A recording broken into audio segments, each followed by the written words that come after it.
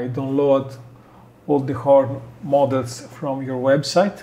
They are in scale, and here is the tower. So I rebuild the tower sides with the poles in the position and the length where they are, and a big dish that it's by us here.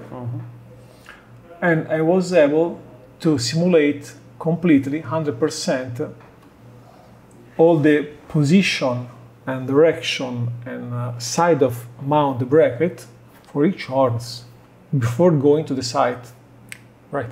And to plan to have free spaces to add more horns in the same direction, here and there.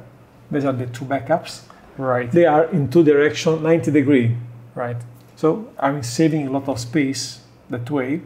We have 90 degree horns for backup. In case one of failure, we cover 90 degree, we power on, and we connect users. Meanwhile, our technician go to repair the cable, devices, whatever. Right.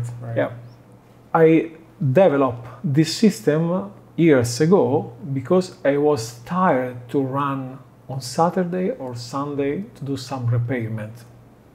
I don't want to do anymore. It's my free day, I have to be free.